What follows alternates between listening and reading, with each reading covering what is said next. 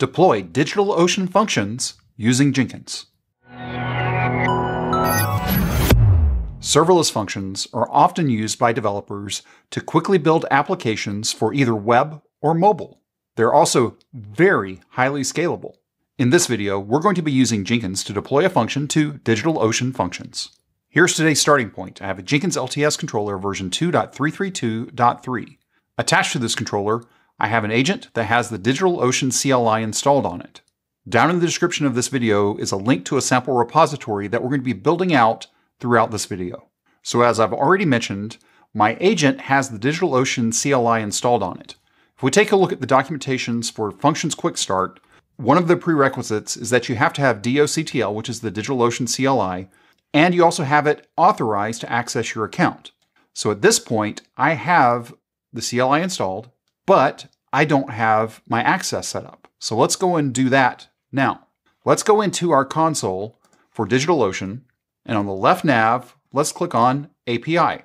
What we want to do is we want to go ahead and create a personal access token. So I'm going to generate new token. I'm going to give it a name. I'm just going to call it Jenkins. I'm going to change the expiration down to 30 days. I'm also going to leave the default scopes, which is read and write, selected. We're going to go ahead and click on Generate Token. And now that I have a token, I'm going to copy this token and save it because I'm going to need it in order to set up a credential within Jenkins. Now, if we go back over and take a look at the documentation for our functions overview, what we can see is in using the DigitalOcean CLI or doctl, we have an option to call doctl serverless status. So on my local machine, I also have the CLI installed here.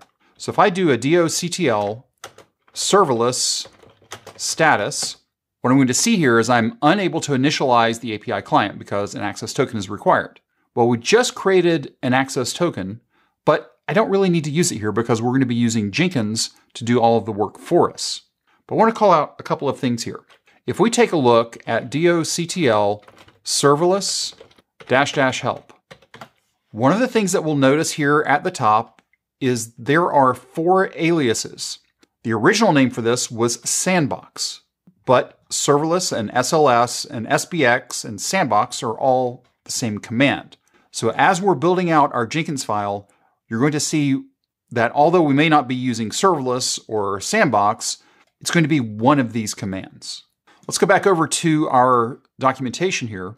I've already gone ahead and created a project using this command right here, doctl serverless init -- language.js, and I gave it a name.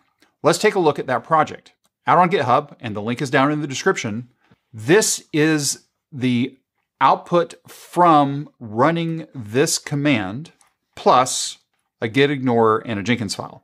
So when you run that init command, you get a project YAML, and you get this packages sample hello, and within that directory, you get a hello.js.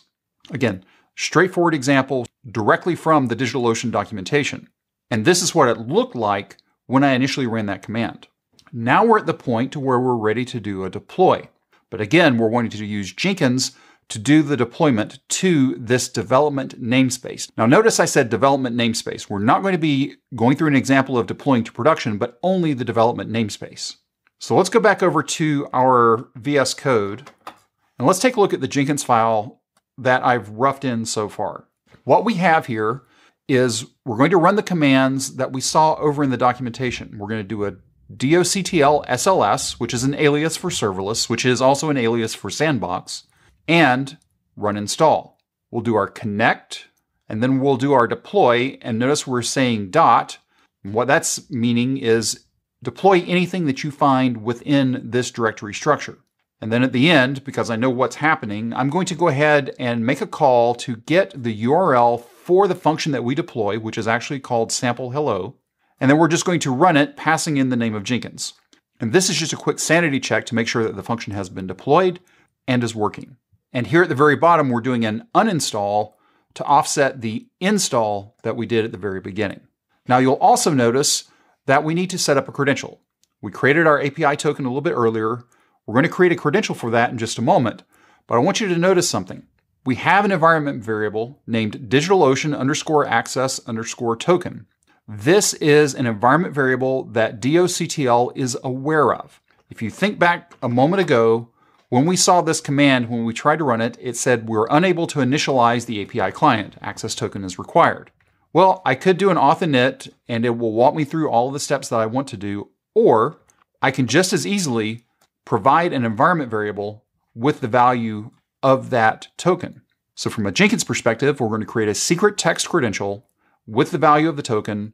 And then when this pipeline runs, this environment variable will be set up with the correct value. And then doctl will be able to authenticate because this environment variable has been set. So let's go ahead and go back into our controller and let's set up that credential. Manage Jenkins, manage credentials. And let's create a new secret text credential. Okay, let me grab the value of that token. We'll paste that in. And just so I don't mess up, let me go back over and grab how we're referencing this ID, do API token. We'll do the same thing for the description. Okay, so now we have our secret text set up. Let's go back over to our dashboard and let's go ahead and create a new item. We'll call it do-functions. We'll go to pipeline, click OK. Let me go back over and get the URL to this repository. There we go. We'll go down here, change pipeline script to from SCM, change this to get URL. Don't need a credential for that. We'll do main and Jenkinsfile. Okay, let's go ahead and click on save. And then let's go ahead and click on build now. And as we watch this run, what we're going to see is it's going to clone out the repository. We set up our credential. We ran our serverless install. We do our connect, and you can see that we're connected to the function namespace fn-some string. We see our doctl SLS deploy dot. We can see it's been deployed. We get the URL, and then we do a curl against that URL, and we can see that we're getting back a hello Jenkins. And then finally, we do our uninstall. Now, what do I need to do if I'm ready to create a new function? Well, I could set up a whole new project, or I could go ahead and just add that new function to this existing project, which is what we're going to do. So let's go back into VS Code. I'm going to create, instead of a hello, I'm going to create a goodbye function. I'm going to copy hello, paste it into goodbye. Let's rename it to goodbye. And instead of saying hello, let's say goodbye. Okay, everything looks good there. Let's go back into our Jenkins file. Let's make a modification here. We don't have to make any changes to the deploy. So the deploy will pick up that new function that we just added to this overall project. But what I want to do is I want to go ahead and add in this verification step. So I'm going to say hello, goodbye, and change this to goodbye. And I believe that's it. So let's go ahead and go back over here. Let's add these two files in. We'll type in goodbye. Let's push these changes up. Let's go back over to our Jenkins controller. Let's run the job one more time. We'll see here, much like before, we have our credentials set up. We do the installation to get us set up for the sandbox. We do our connect. We do our deploy. We do our check for hello. We can also see that goodbye was deployed. And we also have our output of goodbye Jenkins. If you have any questions or comments, you can reach out to us on Twitter @CloudBees. If this video was helpful to you, give us a thumbs up. And if you haven't subscribed to CloudBees TV yet, why not? Take a moment, click on that subscribe button, and then ring that bell, and you'll be notified anytime there's new content available on CloudBees TV. Thanks for watching, and we will see you in the next video.